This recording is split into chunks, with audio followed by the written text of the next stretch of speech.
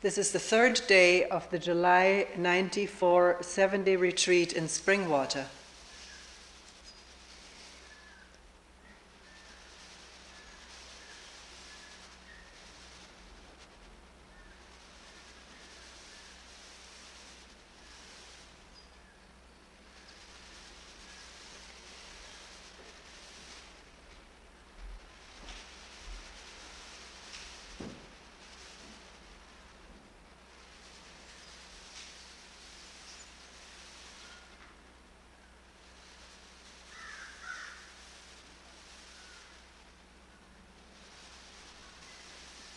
There's so many questions.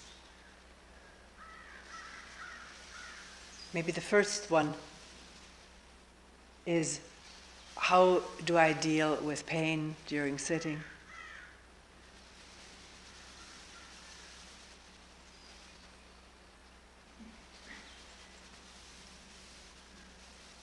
One may never have been to a retreat before where one has sat for several hours a day. And I hope it is understood by everyone that there is no requirement to do this, and yet one sees other people sitting for hours, and that seems what one does here. And it is also something to experiment with, to sit quietly,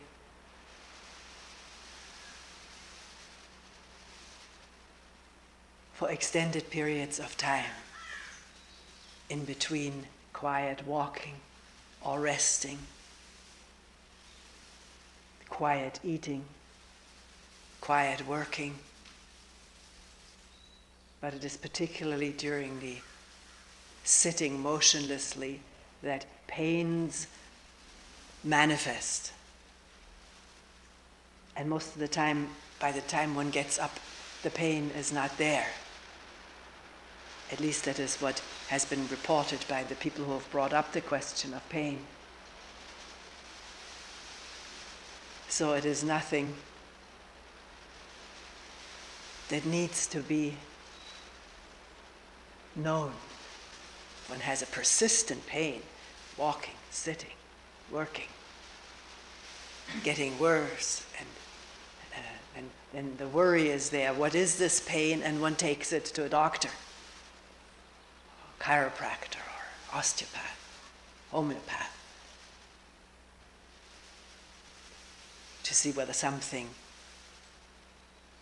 can be done to it from the outside, medicine, manipulation, whatever all the things are that are done, physical therapy, to alleviate or help with physical pain in the back, in the hips, knees, shoulders, neck, whatever manifests in a sitting. It can also be organ. The heart may ache, the stomach or intestines.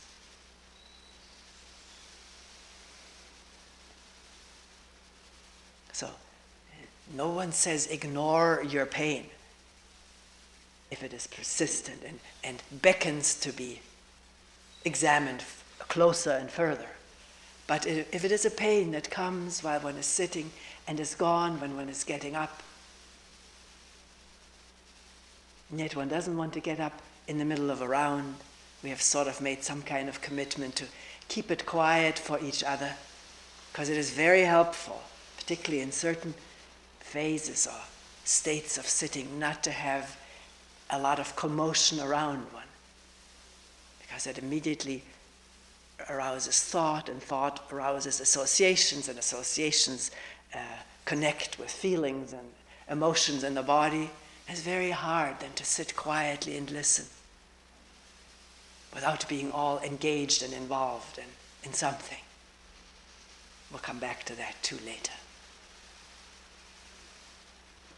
So, not getting up, the pain is there, the back, the hips, knee or neck, shoulders, headache, one person said. What is one to do about it?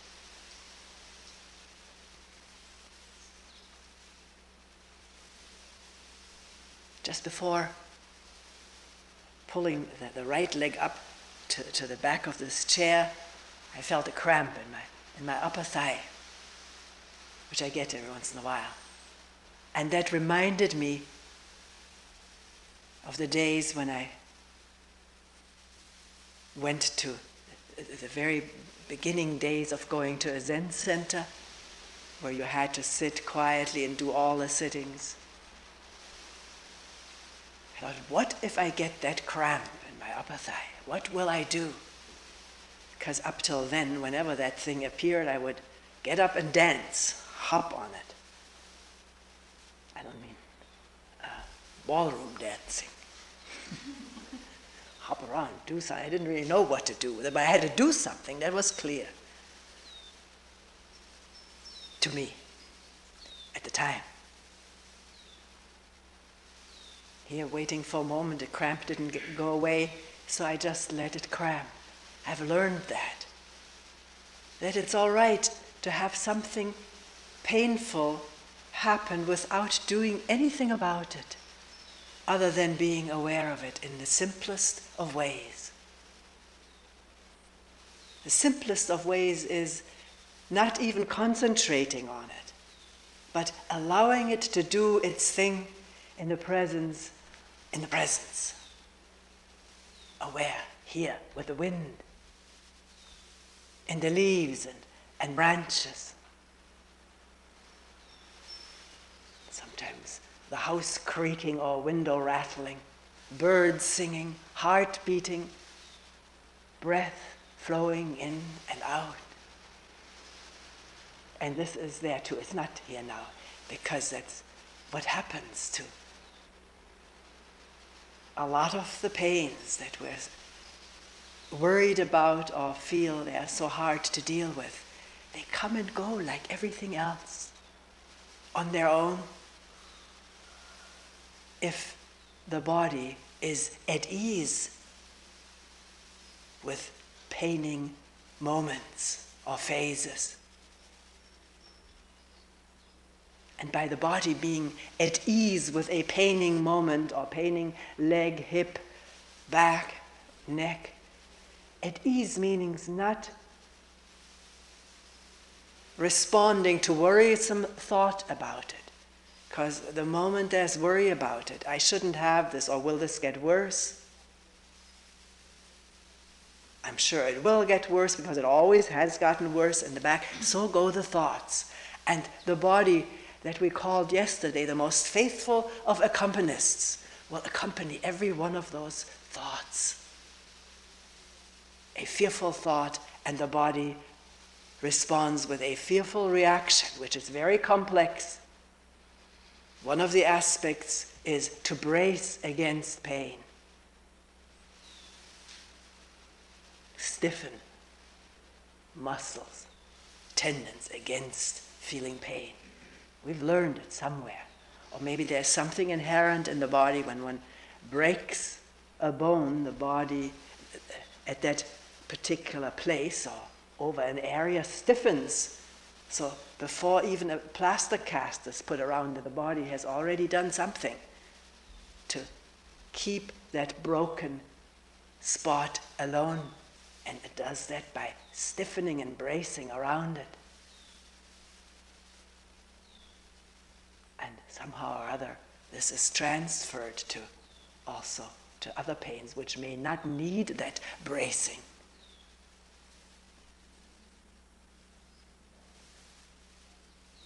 Also, a pain manifesting right now has associative memories of the past. Maybe not just of this pain, but of aching, of hurting. And the body and thought responds to present remembered pain just as it did at the time.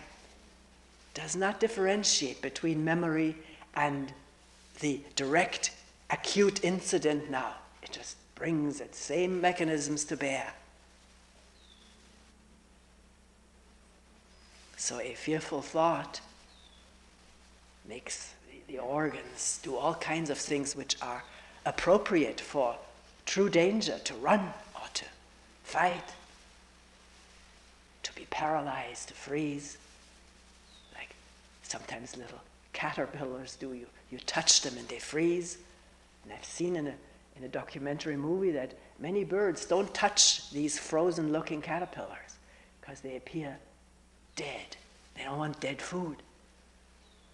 So this is still programmed into this organism, to run, to fight, or to freeze, to make oneself unpalatable to the predator.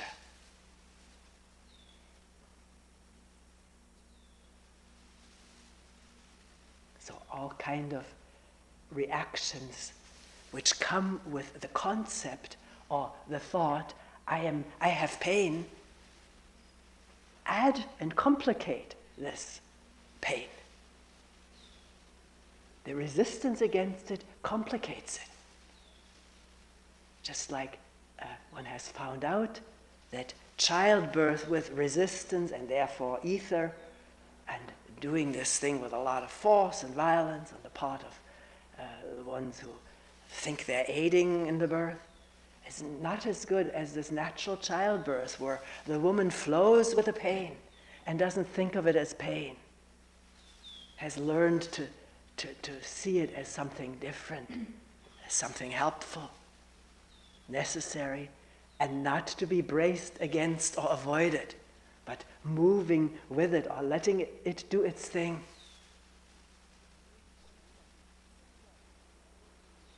So, as pain manifests, can one watch? Has one already labeled it pain? There's already a thought running, oh, I've got this pain again. And then, in noticing the labeling, is it possible to let the label go and say, what is this really without a label? One can't prevent labeling often. It's not necessary to do it. There can be perception without it, but most of the time, particularly as one is beginning with this kind of work, the label is there as quickly as the perception is there. This is this is that. Or what is it? And scanning for a label. Because labels have given us some kind of security in thinking we know what this is. Sort of a pseudo-security. So is it possible now, when the word pain comes up and one listens to one's commentary, which we talked about yesterday and we were doing it, listening to the storyline, to realize that in going with the label and the reaction, one isn't with this thing that one is labeling and reacting to, with the actual acute happening, which isn't a word, it isn't a thought, it isn't the memory, it's here, right now. What is it?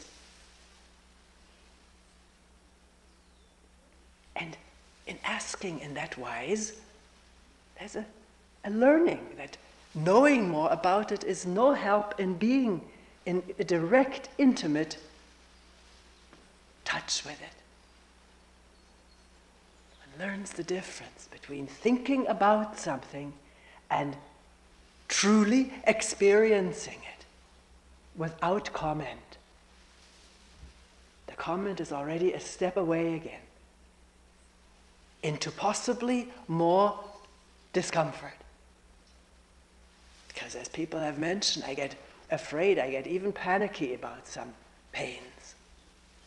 And panic is contraction and all kinds of physical manifestations which are originally meant for running as fast as we can, mobilizing all this energy to get away from danger. And if there's the mobilization of energy going on, muscles being readied for running, jumping, and that doesn't happen, we don't run, we don't jump, then it's very uncomfortable to sit with all this stuff that the glands and organs and muscles are carrying out. So at what point can there be a stopping, looking and listening and experiencing what is actually there with interest, not with fear? Fear comes if we think this is something dangerous or something that's going to get worse, but that is assumption. If one really believes it's dangerous, one goes to a doctor. We have a brand new van, somebody can drive us there to the clinic. Air conditioned.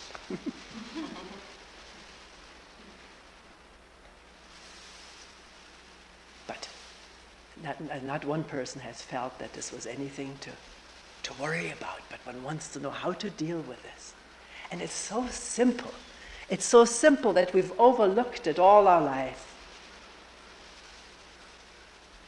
Maybe not in the very beginning. Because unless they have been fussed over a lot, children can, when they fall, or they may already have taken over the fright of the parent. It's amazing to me how quickly they can forget their sickness, their fever, their aches, and run around because they're interested in the world. They don't think and cogitate about a pain that has happened. Maybe at the moment there's crying, and after been hugged and kissed away, then they run again.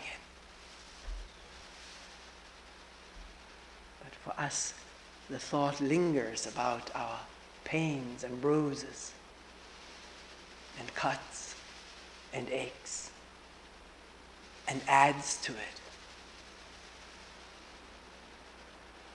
So the simplest of ways is to be there doing nothing.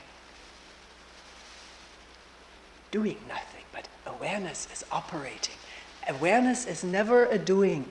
There's no doer in awareness. No doer. No achiever of awareness. Awareness comes on its own. And whatever is going on inside and outside this organism, as long as it's even felt like inside and outside, appears in awareness as it is. And a label is noticed in awareness and need not obscure what's going on if one is aware that it has a tendency to do that. Labeling, reacting, we went through that.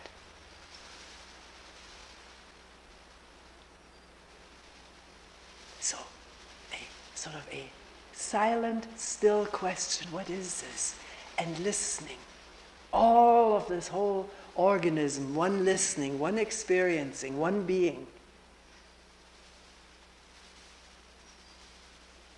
With no need to narrow down into doing this or that.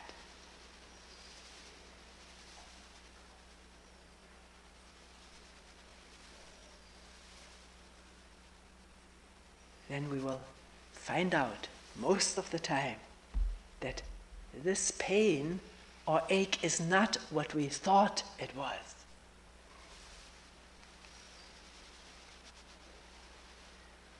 It's something different, and it may even have gone away before we know it. Maybe later we remember, oh, I had this pain. Where did it go?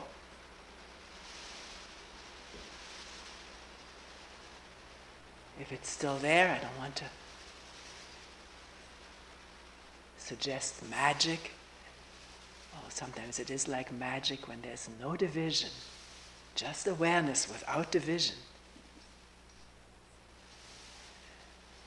Things appear in a new way, which is maybe the only magic there is. Awareness without doing, without knowing, without fearing. Because fear that comes up is seen and is allowed to manifest without separation. Then where does it go? What happens? Find out, try it, experiment with it. Experimenting meaning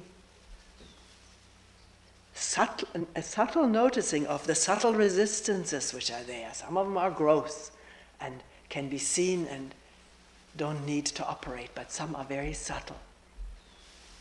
I don't want this. this is a disturbance right now. If only this wasn't going on, I would be fully aware. These are all resisting thoughts which manifest also physically.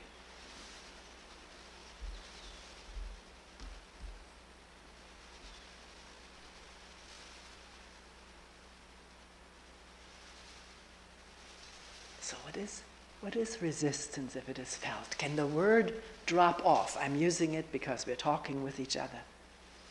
But in feeling a bracing, a not wanting, a wanting to run, what is it?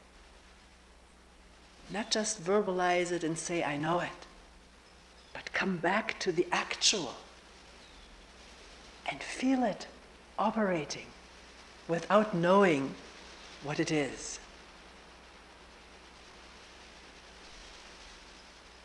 So that bit by bit, or all in one, the resistance and separation is gone.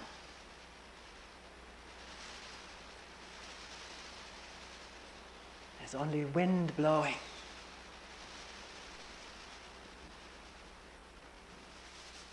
Breath flowing. Heart beating. Sensations here, here, here, here, wherever. We feel them because we're alive.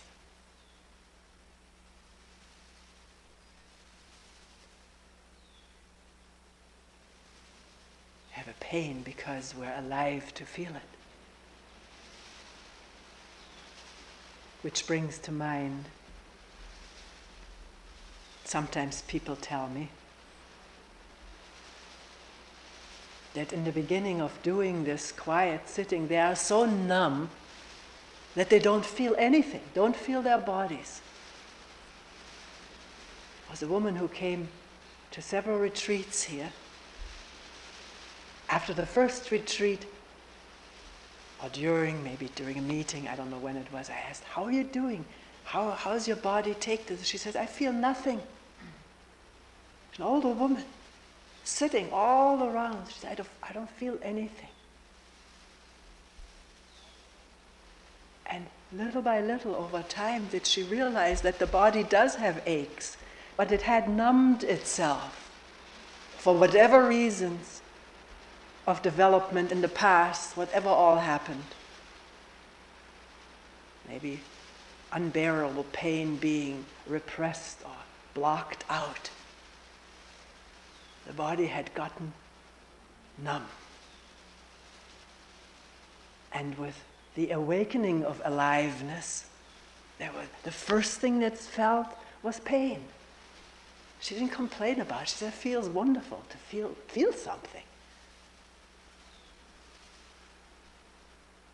And aghast how little sensation there was in the body. And yet keenly interested to see what else there was. All her life she hadn't felt things. So very likely the first thing to a numbed organism is the feeling of pain.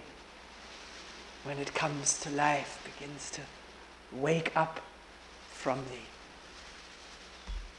sleep of anesthesis or anesthesia. Blocking. Repressing. Now, for one person it was a joy to feel something. For someone else it may be frightening to feel pain.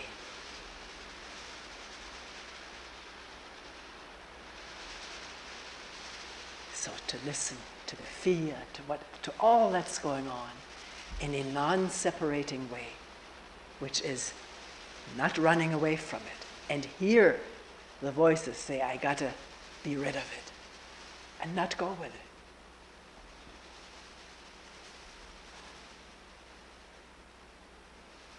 Maybe if this wasn't clear, we can bring it up in group and individual meetings.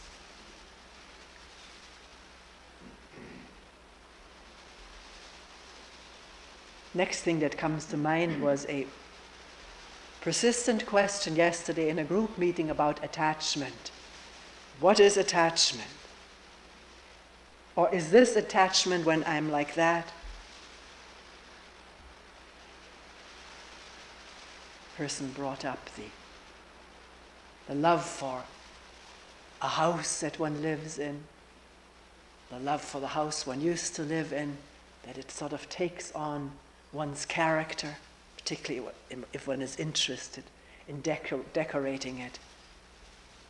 And all the memories that hang in there. And then leaving that house, is there pain? I have to leave it. I don't want to leave it. How can I leave it? I'll never find a place like this again. Already before one has left, the thought of the pain of leaving it. Like losing a friend, losing one's house. A person was asking, is that attachment? Because it's just putting another word on something that has already been quite accurately described. Thinking about it as my house, my home, my extended body. I may not put it in those words, but that's the feeling, the experience. And there isn't there, attachment to this body which we call our own, and all that it has created around itself, its belongings, its decorations, its clothes, the people one has become linked with, one's family, husband, wife, children, or companions, friends. We call that process identification, meaning my house is just like me, it's mine. If I have to lose it, it's like losing part of my body. And the fear of that, and the ache of it, when it happens. And in questioning it, the person said it does have a lot to do with memories. It does. Because if one moves from a house into a new house and doesn't remember the old house and just begins decorating the new one, there's no ache in thinking. One doesn't think of the old one, and therefore one doesn't ache.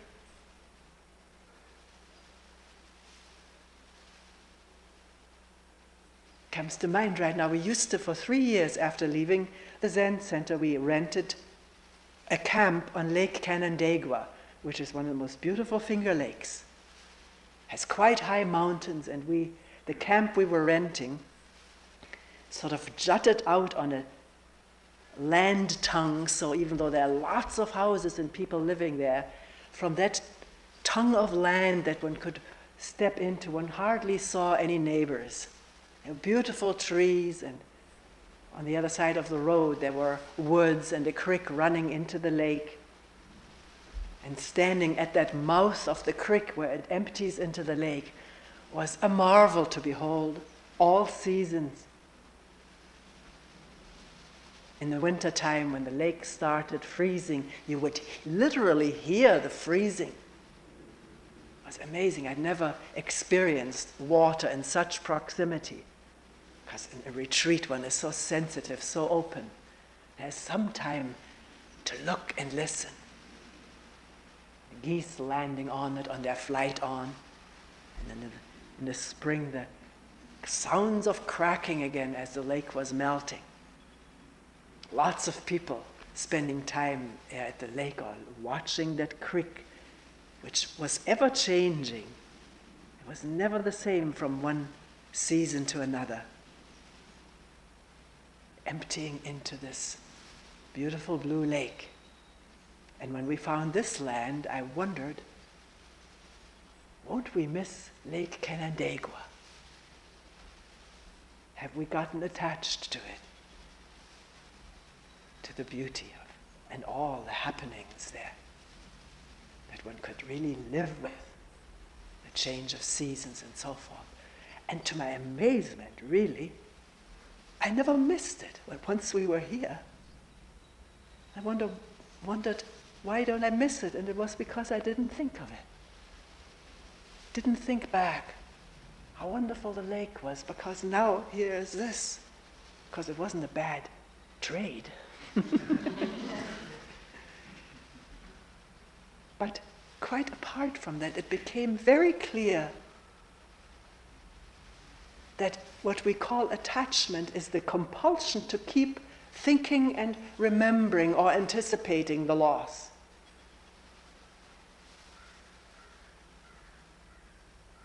Identification is to make this part of the idea of oneself, which is just idea, it's just mental machinations with imagery. And then the addiction to the good feelings that memories bring. Memories of good times, memories of bad times don't bring good feelings, bring sad feelings.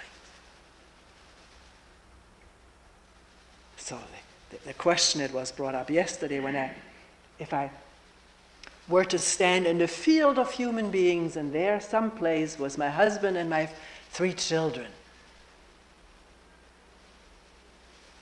they mean something special to me. There's an instant recognition of them and a feeling. Is that attachment? That was the question. Well, why call it anything? Let's first examine what goes on without labeling it, so that there can be lucidity, clarity in what the mind projects. This is my husband, my wife, my children. Aren't they beautiful, the way they stand out in this field of people? This may be one train of thought, maybe others. I belong to them, they belong to me. It's my family. Such thoughts create this feeling of identity. What is me beyond my body? It seems to be a very habitual attachment to that which we call our own. My furniture, my house, we went through that. My job, if one is very happy with one's job, or at least if one mentions it to others, one notices people's eyes opening up a little bit in recognition and admiration, or how do we say, approval, or appreciation, respect. So I'm identified with my job. I'm not. Personally, I'm not. I don't think of it that way. But it's altogether conceivable that one is identified with one's job as an engineer, technician, Nobel Prize winner, whatever. Doctor, lawyer.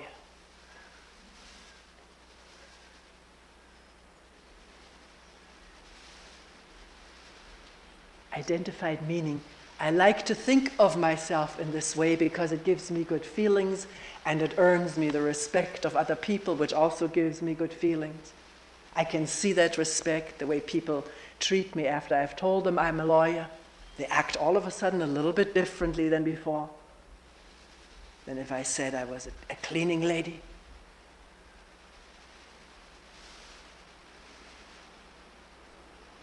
So, is one attached? One has to watch what is going on and not get stuck with a label.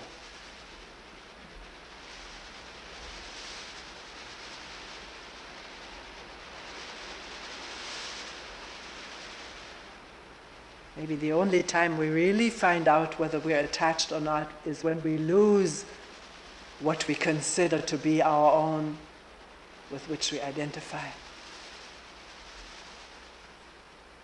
Remember, at the time, the memory of the Zen Center comes up again. In making known that I was going to leave and maybe work in a different environment, we called it at the time an empty room, meaning empty of ritual objects or altar. Some people got very angry with me about this, very sad. Some others very sad. One woman cried outright for abandoning something so sacred, so beautiful, so helpful. And over the years, the center had just existed for 15 years or so. There was a constant reminder. There was nothing to be attached to. Buddha, altars, nothing to be attached to. It was just a way of, I don't know what the rationale for it was given, but it was always said, don't be attached to it, need not be attached to it, burn the Buddha. Saying, if I meet the Buddha, I'll slay him, or I'll throw the figure into the fire. And here one person saying, I'm leaving this, and all the pain, all the anger and crying. Is that attachment?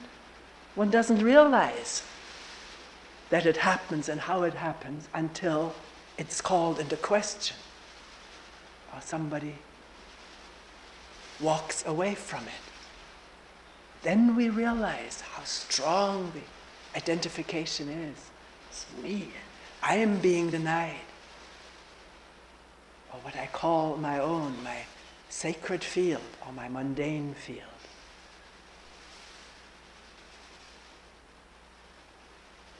But until it happens, one can easily protest that one is not attached.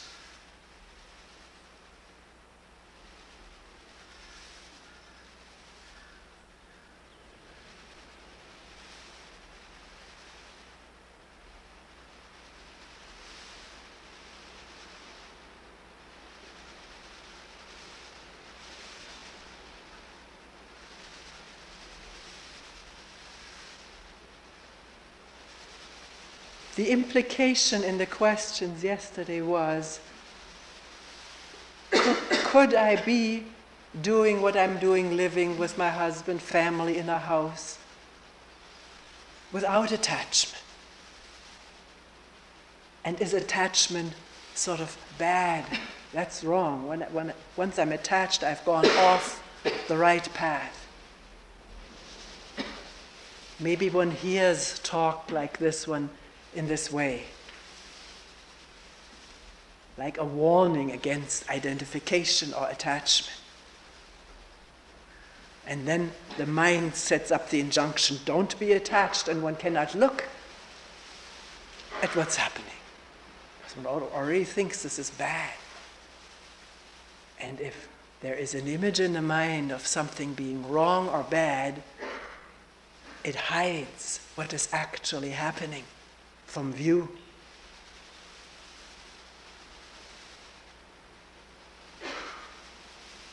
So, no matter how emphatic or passionate I may be talking, not condemning.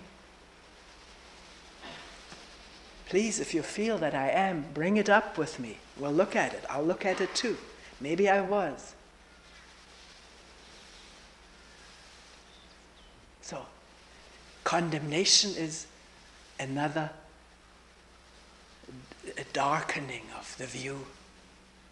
But to find out, to look at attachment, constantly remembering this, constantly bringing up an idea of what I will be, and sort of milking the good energies that comes from that thought of what I will be, that is perceivable on the inner screen, if it were.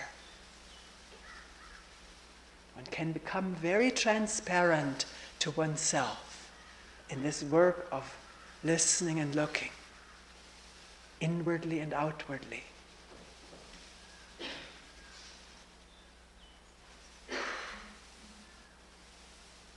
Transparent to the thought and image making and their connections with the organs and glands and emotions.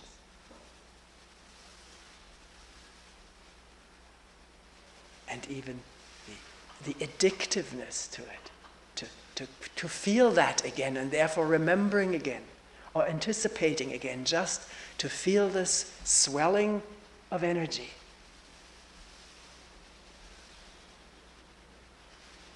All it needs to be is discovered and observed in a non-judging awareness.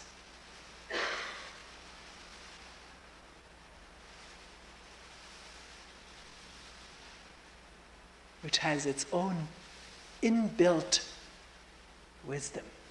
Inbuilt is not a good word because there's nothing mechanical or constructed about awareness. It's just lightening, illuminating what's there. And in watching it in a light way, there is wisdom unfolding about what we call ourselves and each other.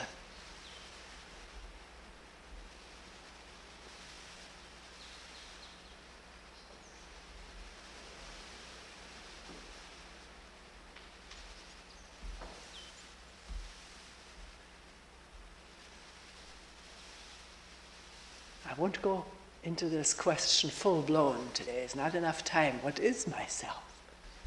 It's coming up all the time in meetings. What am I really?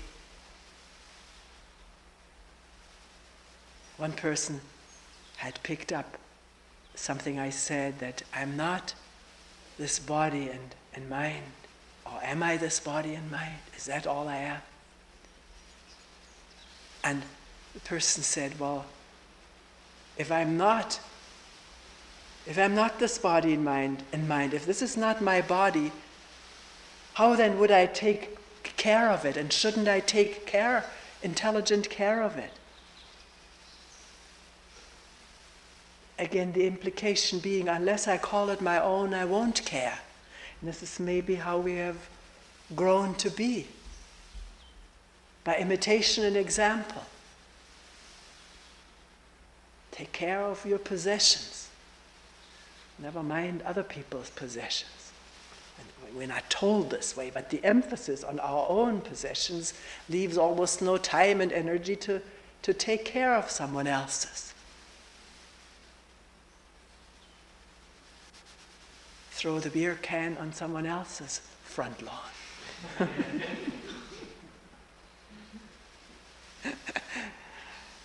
I was thinking of dogs too, but I won't go into it.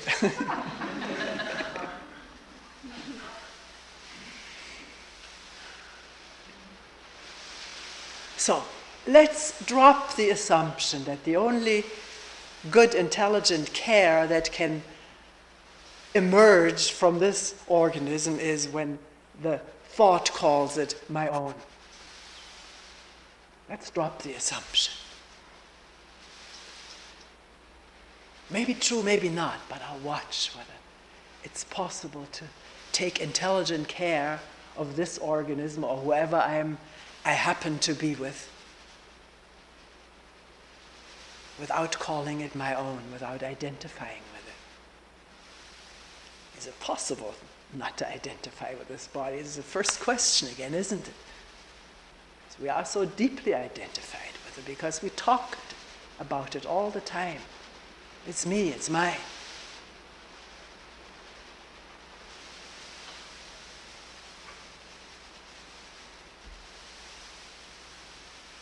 Yet with a diminishing of thoughts about oneself, it seems to emerge much more clearly what needs to be done to stay healthy. Although a lot of it happens very spontaneously, automatically, totally outside of anyone's control. But in experimenting, one may find that exercising, getting proper sleep, rest, watching the input of food, not to overeat or overeat information professionally or entertainingly, newspapers, novels, books. We can so OD on it, or maybe we don't even notice that we do. And then the next day there's a hangover, a headache, or ill feeling. And to find quiet time is an intelligent care of this organism, which gets so wasted away or worn by constantly running here and there and there and there. constantly worrying, constantly active, and so out of touch with a quiet, not non-doing, but as it is sort of scheduled in a bit into one's daily life, one notices things, increased sensitivity and awareness to what is happening, and with that again the intelligence of what is conducive to wholesome living, without making precepts out of it. Then we become very mechanical again and compulsive, and not sensitively aware and wise.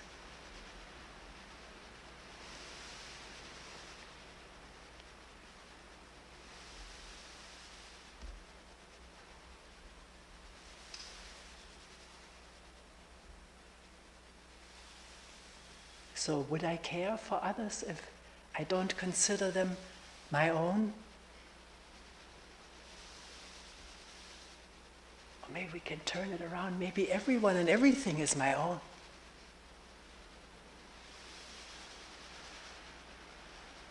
Not in the conceptual way, but truly, actually, no division.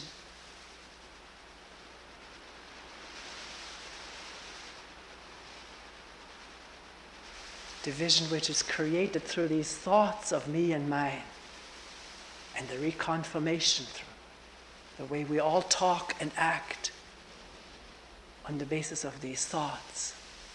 I've been doing so for thousands of years. But who or what am I without all of these thoughts about me and mine? Not they're bad. I got to get rid of them. I'm asking an experimental question.